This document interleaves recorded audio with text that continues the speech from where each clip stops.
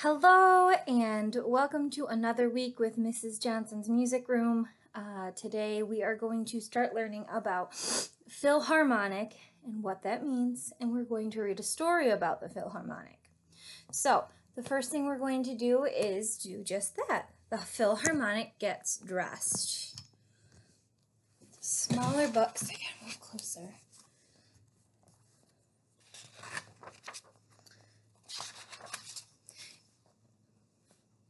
It's almost Friday night. Outside, the dark is getting darker and the cold is getting colder. Inside, lights are coming on in houses and apartment buildings, and here and there, uptown and downtown, and across the bridges of the city, 105 people are getting ready to go to work. First, they get washed. There are 92 men and 13 women.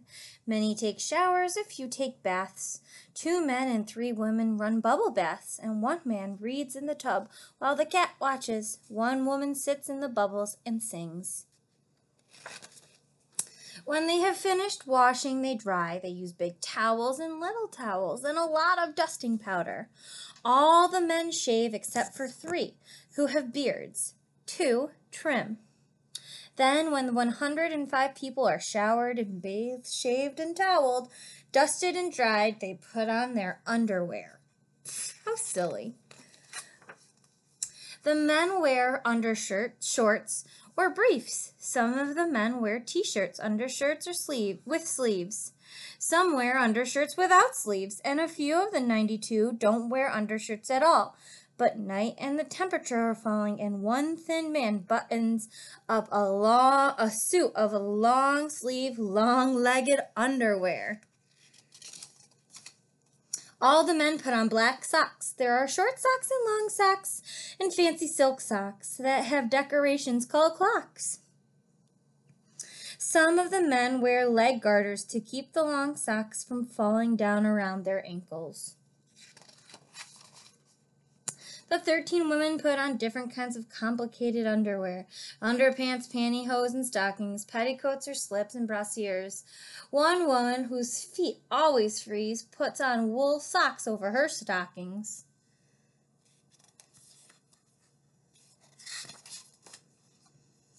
When all the men have their underwear on, they get into their long-sleeve white shirts and button them up. Then they put on black trousers. 45 men stand up to get into their pants. 47 sit down. Each pair of pants has a shiny black stripe down the outside of each leg.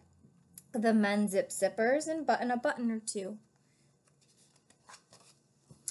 1 man has wavy black hair streaked with white like lightning.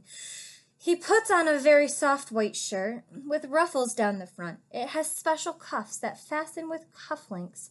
This man hooks a white-black cloth belt around his waist. The belt is called a cummerbund. None of the other men wear belts with their pants. They button suspenders into the waistlines of their pants and snap the suspenders over their shoulders.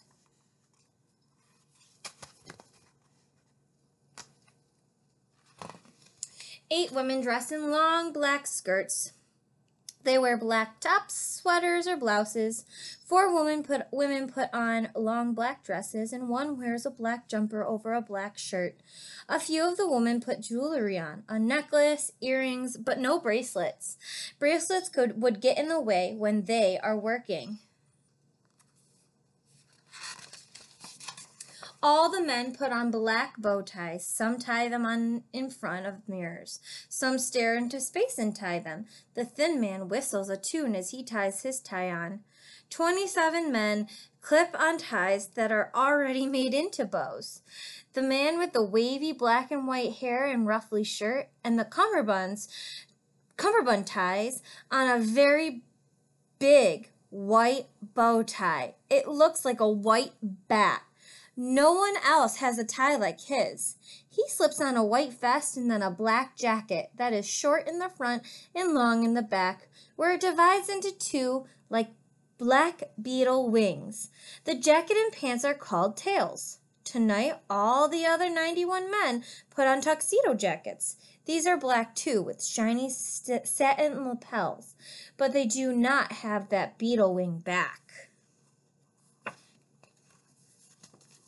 Look, it's hard to turn.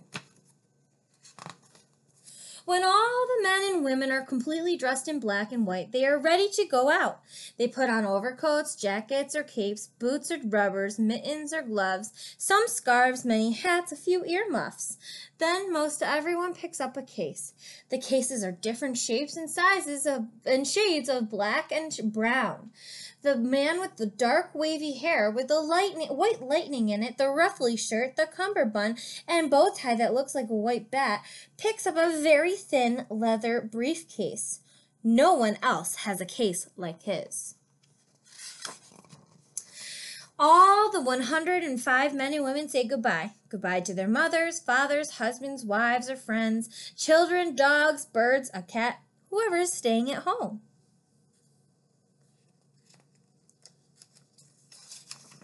Then they walk out of 105 doors into 105 streets, and there they take cabs, cars, subways, or buses to the middle of the city.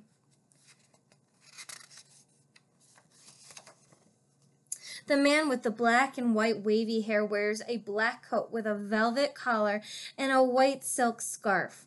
He steps into a very long car that is waiting for him outside of his apartment building. It's very fancy. While the driver drives, the man opens his case and looks at some papers. He sings a little and hums.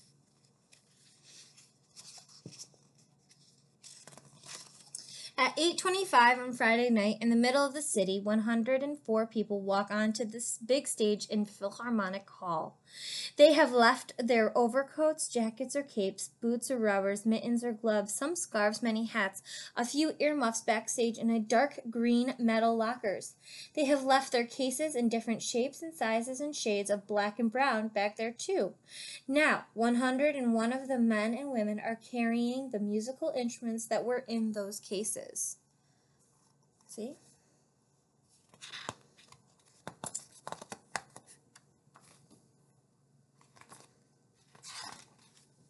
Three people do not carry instruments. They are the harpist who plays the harp and the two timpanists who play the kettle drums and smaller percussion instruments. The cymbals, a gong, these instruments are too heavy to carry around. They are already on stage.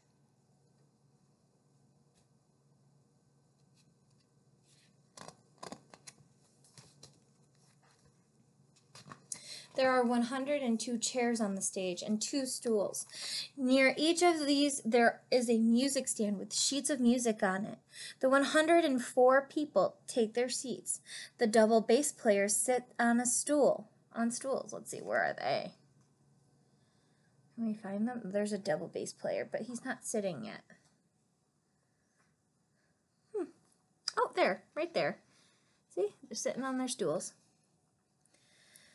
Everyone turns to the first page of music. It is a white page covered with black lines and musical notes. The man with the black wavy hair lit with white enters. He walks to the front of the stage and steps one step up onto a box called a podium. There he can be seen very clearly by the 104 people on the stage and by the hundreds of people in the audience. The audience applauds. The man bows. He is the conductor, the leader of the orchestra, and he holds a stick in his hand. It is called a baton, which is French for stick. You see the baton? I wonder what he uses that baton for. The conductor raises the baton in the air. Way up on the ceiling of Philharmonic Hall, 6 chandeliers sparkle silently. The conductor brings the baton down in the hall, which is as wide and as long as a red velvet football field, fills with music. See the conductor? See what he's doing? He's using his baton, waving it around.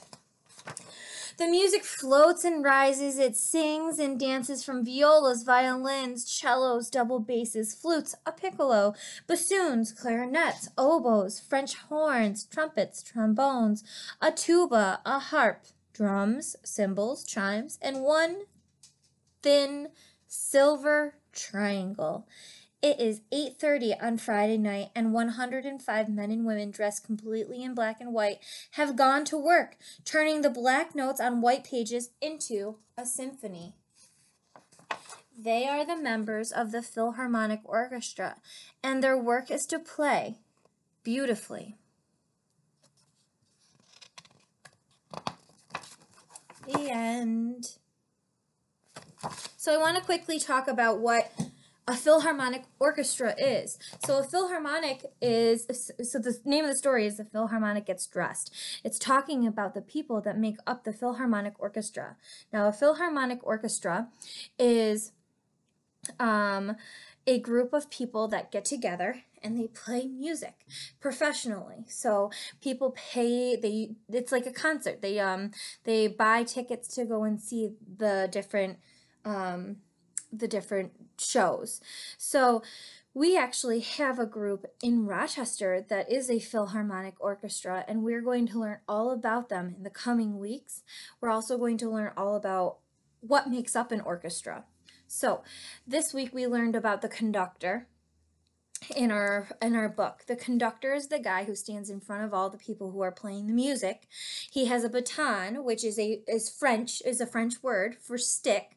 So he's got a stick and he stands in the front of all of those people. It was 104 people he stood in front of, and he waves it to keep a tempo, to keep a beat, and he makes it so that all of the kids, or all of the adults play together.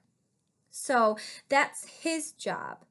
So next week we're going to learn about the families of the orchestra and the instrument names.